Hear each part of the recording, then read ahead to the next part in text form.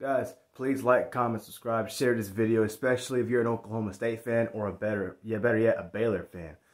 I promised a fan that I was gonna, not really a fan, but a subscriber on my channel, that I would make a Baylor Oklahoma State game prediction for this year. So here it goes. This game is in Baylor. They're both gonna be top 15 quality teams. They're both really good defensively. Both have what it takes to be really good offensively this year. The problem with Oklahoma State is their offensive line did not block Baylor very well last year in either game, especially the Big 12 championship game that they went to. And Spencer Sanders, even though he's a very productive quarterback, he can throw the football well, he's good with his legs and all that, he has way too many interceptions. And you look back at the first game that they played twice, by the way. You look back at the first game that they had in the regular season, Oklahoma State pulled away with that game with a bunch of turnovers from Spencer Sanders. They played again.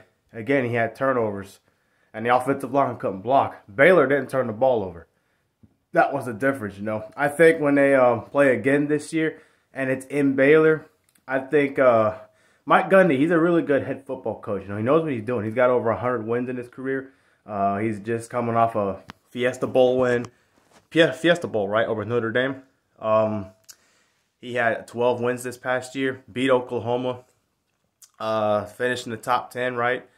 But I just think Dave Aranda is taking Baylor where they were when he first got there. They were pretty good, I guess. They went to a Sugar Bowl in 2019, lost to Georgia. 2020, COVID year. This past year, won the Sugar Bowl against Ole Miss. Without Corral, they probably would have lost that game. But I still think that they're going upward.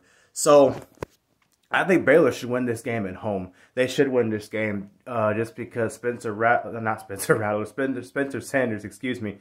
He's a very productive quarterback. But again, the turnovers, you know what I mean? And he had the same problem in 2020.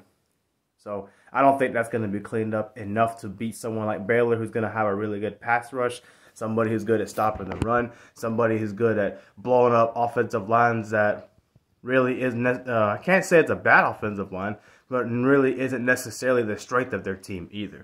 So, again, I'll have to go with Baylor in this game.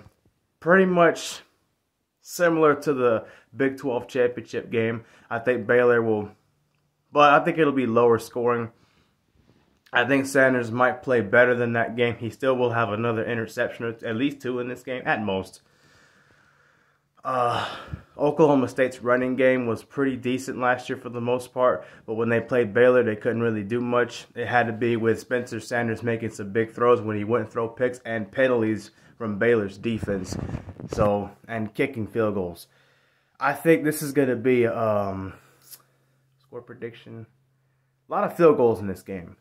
But because I think Baylor will be the more disciplined teams in terms of in terms of penalties and in terms of turnovers, I think they play a cleaner football game. Something like 17-13, something real low scoring. I think Oklahoma State will score a touchdown. Baylor will score 2 touchdowns. They'll both have a couple of field goals here and there. It's going to be a very low yardage game. You might see a total of 500 yards of offense altogether in this game.